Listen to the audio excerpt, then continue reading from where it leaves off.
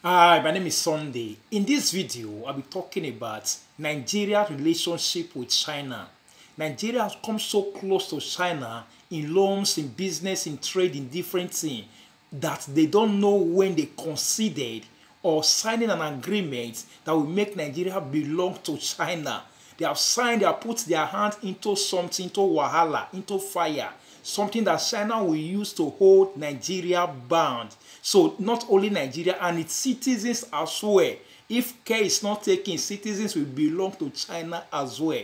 But first, if you know you have not subscribed to my YouTube channel, please do subscribe and click the notification bell so whenever I upload any new videos or information, you will know. Now let's get started. It says the House of Reps representative discovered a loan agreement concedes Nigerian sovereignty to China.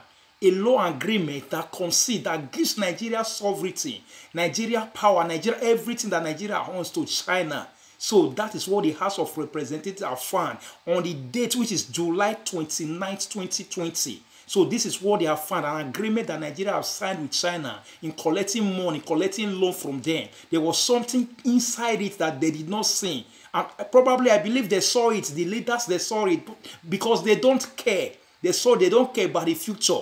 The old ones that signed the agreement, they know maybe 5 years, 10 years is what they are having in this life before they will leave. But they signed the agreement that will concede Nigerian sovereignty, that will give Nigeria authority, power to China. Should they fail to pay the money back, the sovereignty of Nigeria will be handed over to China if Nigeria fail to pay the money back. So this is what the House of Reps have found. It says members of Nigeria House of Representatives have discovered that clauses in a loan agreement by the Nigerian government from China concede the country's sovereignty to China. Clauses inside the agreement, the paper go your many. They go sign here, sign here, sign here, not knowing that inside of it there's a written clause, some small statement. They go very small. The clauses are something that very small. It not go there bold. It will not be bold. It will not be on lengthy page. Very small words. Might just be a little sentence. They not read the little sentence. What did that sentence mean? And it was written in English, not in China language, not in Chinese language. It was written in English. They found it. Now it's not their sin since 2018. They've signed it since 2018. Now 2020 is now they are finding hard that there's a clause inside of which they overlooked. Of which I believe they didn't overlook it, they saw it, the old one saw it. The people that signed it, they saw it. It says, Chairman of the House Committee on Treaties, Protocol and Agreement, to say Nicholas to say, raised the alarm while probing loans received by the government. He was the one, the chairman, raised the alarm. He alerted other people while he was probing, while he was cross-checking many things. So he alerted me when he saw it inside. Before signing the agreement, why being in a hurry in signing an agreement? Why not analyzing the sequence? Why not analyzing the treaty? Why not analyzing the laws, everything that agreements before signing such a loan that will hold bound a whole nation, not just a government, a whole nation, that will hold bound a whole nation? So why not look at it first? Since 2018, it's now they are finding out a whole country, a whole nation. It's now they are finding an agreement that signed. There was a clause, a written statement, a small statement written inside the agreement that will hold them bound should they fail to pay back the loan. Not only holding just a government band, only just an industry band, but holding the whole nation belonging to China and its citizens. I will tell you where it's written, and its citizens. It says the committee noted that the clauses in Article 81 of the Commercial Loan Agreement signed between Nigeria and the Export-Import Bank of China allegedly concede sovereignty of Nigeria to China. It concedes the sovereignty of Nigeria to China in the $400 million loan for the Nigerian National Information and Communication Technology Infrastructure Backbone Phase 2 project signed in 2018. In 2018, now they are finding out that there is a clause, there was a written statement hidden inside the agreement. China purposely hid the written statement inside, the clause inside. Not just one, clauses inside that concede, that gives the authority, the sovereignty, the whole of Nigeria to China should, in case they fail to pay that money back. It says, according to this day, The controversial clause in the agreement signed by Federal Ministry of Finance borrowed, the Federal Ministry of Finance is Nigeria, they are the borrower, on behalf of Nigeria and Export-Import Bank of China, which is the lender, they are the one that lended the money, on September 5th, 2018, provides that, now listen to it, the borrower hereby irrevocably waives any immunity on the grounds of sovereignty. Irrevocably. They cannot revoke it. They cannot revoke it, for God's sake. Irrevocably waives any immunity on the grounds of sovereignty or otherwise, or itself and its property, its sovereignty, itself and its property, in connection with any arbitration proceeding pursuant to Article 8.5. If they do it, they are going to take them to arbitration court. So that is what they are saying. So it says, therefore, with the enforcement of any arbitral award pursuant thereto, except for the military asset and diplomatic asset, only the exemption, only the things they left out, the military assets.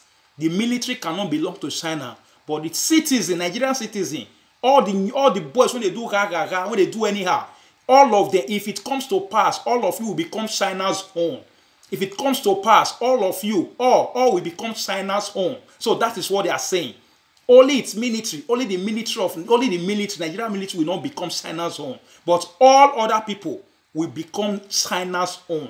This property, every property built on that place, plus una house, the houses one are built, its property, every houses built in that place become China's own.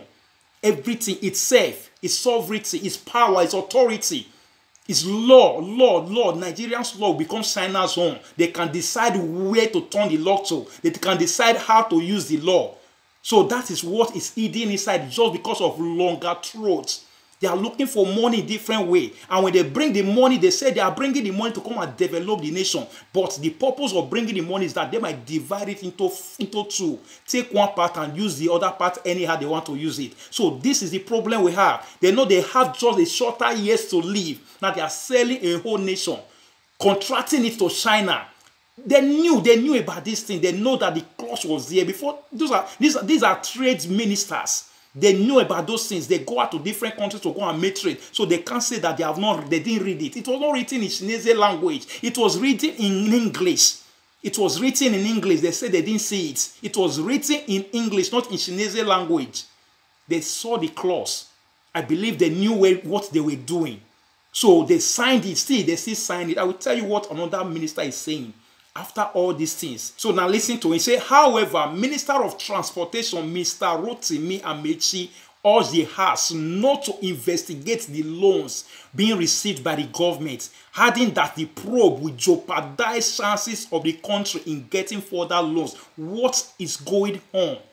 The Minister of Transportation is saying that they should not go ahead. Now, because of what has happened, they have found a clause that Nigeria is being conceded to China based on that law that they have collected in 2000. That one has already been signed. They have signed that one already. So if Nigeria defaults, if they fail in paying back, Nigeria becomes China's own, and the citizen, all Nigerians in need becomes China's own. All of them become China's own. Everyone Nigeria becomes China's own. Now, this same minister, another minister, is saying that they should not go further with other loans that they are about to collect. There are many other loans on the way. Now, he's saying that they should not go longer with the probe. They should not continue investigating every loan by loans, looking at the agreement, whether there are things that are also hidden inside it. You might say that they should just forget about it. That those people should also sign other loans first. They want to also concede different things. He knows that when they continue with this probe, when they continue this investigation, they are going to leak many, they are going to find many clauses that are hidden in different agreements, different laws that are about to see get. There are many laws still on the pipeline that they are still wanting from different countries, especially from China. Many loans that they are still wanting now. This man is saying that the Minister of Transportation is saying that they should just forget about the probe, about the investigation, that they should not call all those people to board, that they should not ask them about how the agreement is. They should not look into the agreement, because there are many things when they look into the agreement, there are many things that will make them to lose the loan, and they don't want to lose the loan. They are not concerned about the infrastructure. They are not concerned about the things that they want to use the loan for. They are concerned about the gain that they want to gain from it. So that is it. He said the Minister of Transportation is concerned about when that loan comes, definitely definitely there must be part of his own. It's concerned about his own part. It's not concerned, not about maybe this loan, if we not get this loan now, maybe we're not confident to do the infrastructure. No, they are not concerned about that. They are not concerned about that. He's not concerned about that. He's only concerned about his own part. If they stop this loan now, his own part will not be there. If they stop this loan now, he will not be able to get his own court. So that is why he's trying to tell them to forget about it. They should just at least stop. He says he added that China was monitoring happenings in Nigeria and the probe will send a negative message to Asian country about Nigeria. He says that because of now this probe, now Nigerians, the representatives, they are looking into it, what has happened before, what is still happening now. He says China is also watching. So because of that, China might not want to give money again. Because of that, China might not want to release loans, other loans again. He says China's are monitoring. Why China themselves, they are trying to add other clauses into different agreements. They are trying every loan, everything. They are businessmen, for God's sake. Businessmen want to always prey on the other person, on the weaker vessel, on the weaker ones. There must be something for them to gain from the weaker ones. And Nigeria is on the weaker agreement, the weaker side. So China know what they are. The one that they are on war stage. They are on war stage businessmen. War stage. They are on war stage. They are on war. They deal with America and other people, so they know what it is. They know where to put the clause, where your eye will not go, where they will not go. They won't know how to tweak them. So that is the problem we have now. They are selling out Nigeria against our future. They are selling out Nigeria. The Nigerian people, boys, now the election is going on, and many boys they haven't sell just for 100 naira, on 1,000 naira. They are shooting guns here and there. Your future is being sold out. Governors, ministers that are campaigning to enter into the office, they are sitting down, crossing their legs with bottle of wine while you are parading around the street under the hot sun.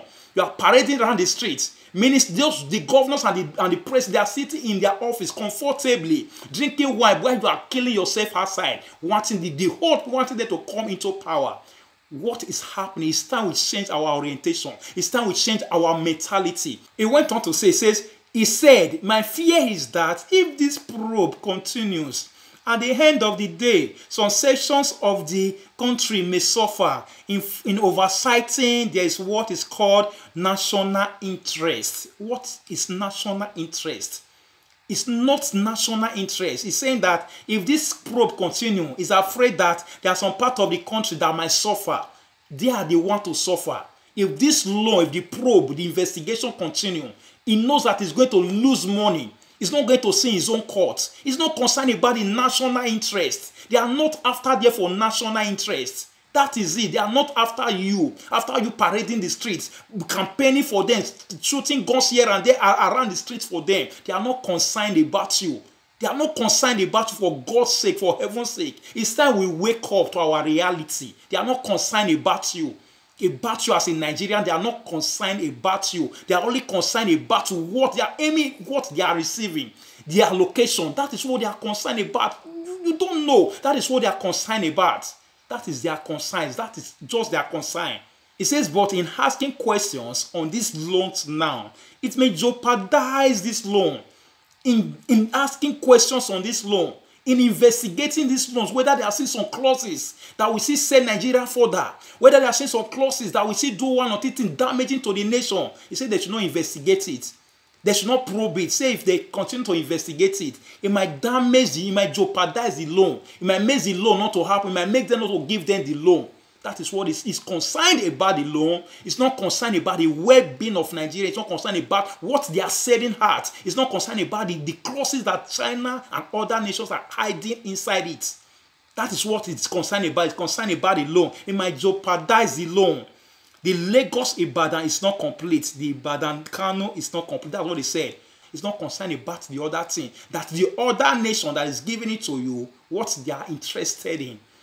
It's not concerned about those people's interests. It's only interested about what will enter into their pocket. That's what they are interested in. It says, let the government of China not say there is a disagreement in the government on this loan, and so we will not give this loan.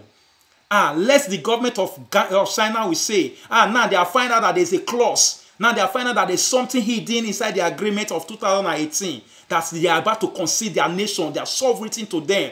Now they are finding that. So because of that one, now China will say, okay, we'll not give you another loan. That is what he's saying. So he went on to say, he said, so I appeal to the chairman to give us from now till December when we are likely to secure the loans. Then from January, February, you can resume this investigation. Wow.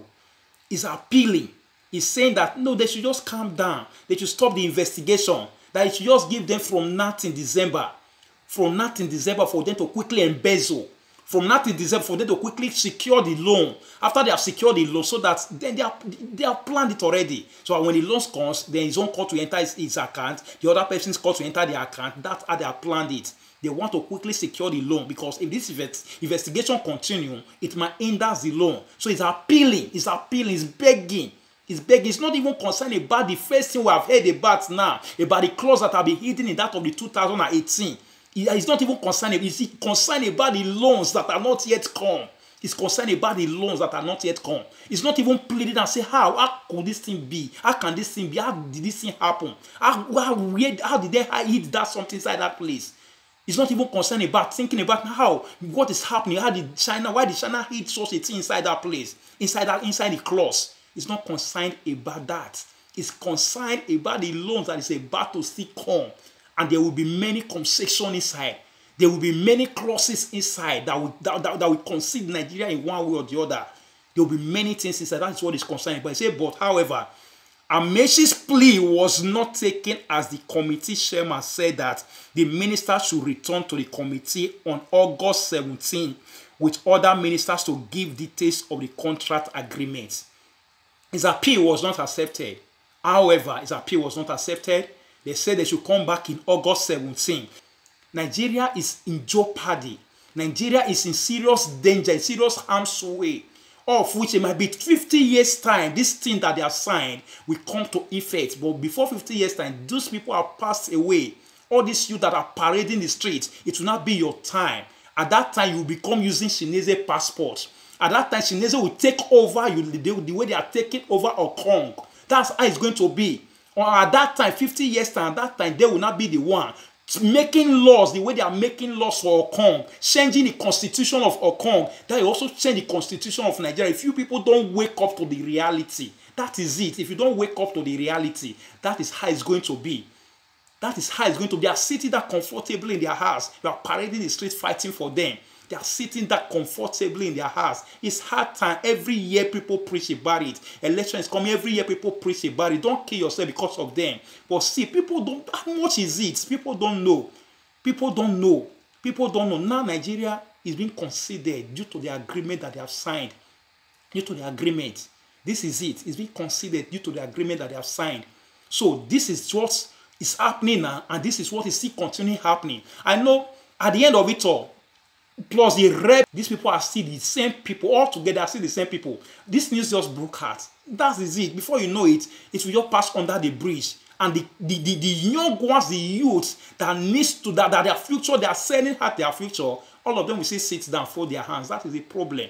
They will say sit down, fold their hands. So thank you for watching. Thank you for listening. Please like, comment, and also share it to others as well, so that they get to know about it. So that our orientation, our mentality, our lives, our foresight will change, so that we will not kill ourselves for them and plan for our future, a better Nigeria, a better future for our children, for our lives, for the young ones. So as I said, thank you. And if you have not subscribed to my YouTube channel, please do subscribe and make sure you click the notification bell so whenever I upload any new videos or information, you will know. Thank you and God bless you. Bye.